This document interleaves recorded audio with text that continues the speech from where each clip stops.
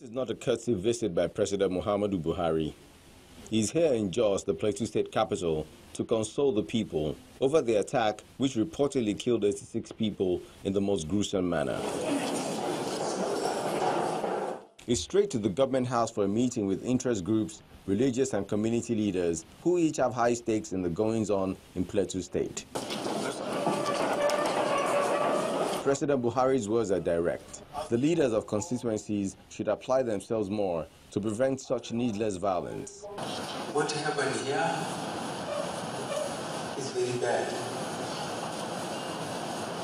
And the costume of leadership from your household to whatever you are is justice. The bottom line is justice.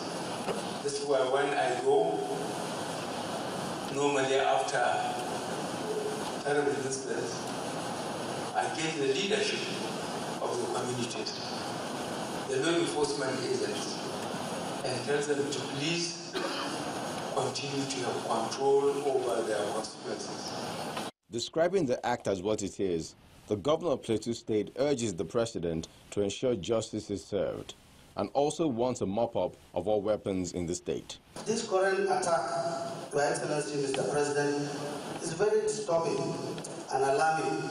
We are concerned as a state that sophisticated weapons used in this attack, from the evidences on ground and the narrations of victims, are not those conventional to our environment for self-defense or reflective of a terrorist invasion.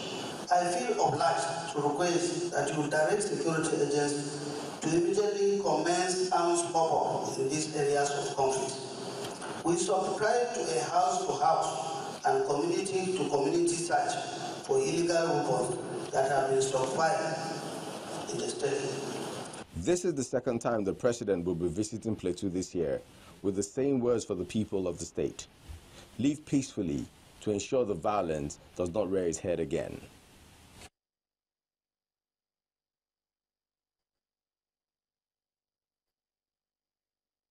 I refuse to be an accomplice to what's going on in this society now. In this march, I went as far as I could be allowed to the villa to say to the president, stop the killing. Stop the killings. Nigeria cannot be a vast canvas for killings of citizens.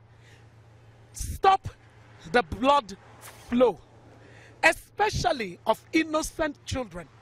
If the president continues to show his loyalty to an incompetent security infrastructure that is there and permitting the deaths of our citizens, if he prefers his loyalty to them because of their loyalty to him as a person, in utter disregard of their loyalty to the Nigerian people, I need the president who takes pride in talking about his personal integrity to know that such action is abuse of power.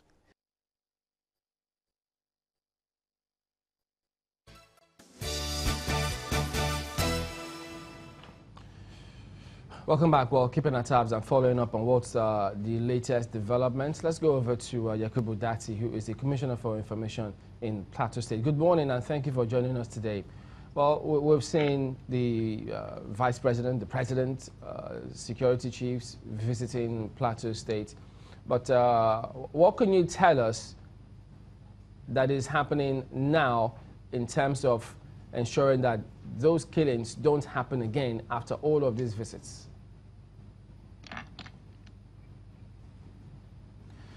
Mr. Dati, can you hear me? Yes, I can hear you now. All right, so could you tell us, after all these visits, what exactly has been done or measures put in place at the moment to ensure that these killings don't happen again? Well, thank you very much for the opportunity. First and foremost, when this calamity, we call it calamity, attack broke out, Governor Simon Lalong immediately stopped his official function in Abuja, headed back to Jos, and also imposed a dusk-to-dawn curfew in the 3 local governments of Riom, Barkiladi, and Jos South. He also personally supervised the clearing of road and inspected some of the areas affected, especially areas like Forest, Mararaba Jama, Bukuru, all the places where there were roadblocks and passengers or passers were affected. He rushed. And he also made a state broadcast. And as I speak with you, President Buhari just left Jos last night, where he came to condone with the people of Plateau State. And shortly before, the day before that, Vice President Yemi Osinbajo was also in Jos, where he held meetings with a cross-section of stakeholders, including traditional rulers, religious leaders, where there was open discussion for almost 7 hours. And several decisions were taken, which include mobilization of security, and the DIG operations is already on ground. The AIG was also here yesterday, and there was also a call for NEMA to mobilize relief materials to be able to reach out to those in distress. Furthermore, there is also a decision taken that in that area, within the Barkiladi axis, there will be a police mobile barrack to be established there, because it's becoming a recurrent flashpoint. And also, the federal government agreed that the 10 billion naira set aside for rehabilitation of crisis area will also cover Plateau State, so that there will be immediate relief right now. And as I speak with you, we have aerial patrol by helicopters in Jos. We have more security outfit, a combination of the police, the military, civil defense, and other security agencies. And as I said, we already launched the early system signals, where people can launch on the platform and report, such that there will be quick response from the security community. Well, Mr. Dati, some of the reports we saw, not just that of yesterday, because even as at the 14th of October 2017, when the similar killing occurred, there were reports that despite the curfew, that the killings were still going on. How effective are these curfews usually when they are imposed?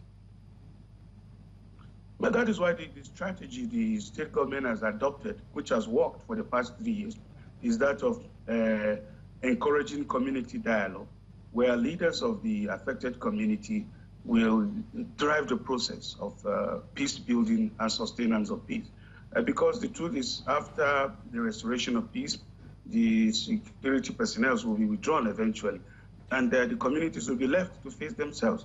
And that is why we are doing that. We recall that immediately happened, the governor set up a committee made up of the Birom and the Fulani, where they came together. They even wrote a submission, which was adopted by the Plateau State.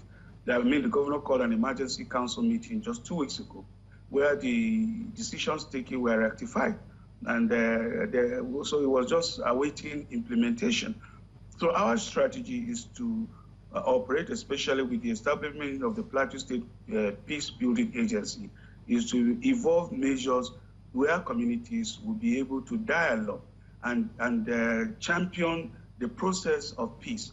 And in such manner, it will now be guaranteed that the peace will be sustainable, because it will now be the responsibilities of members of those communities to sustain those peace, having found the need for it.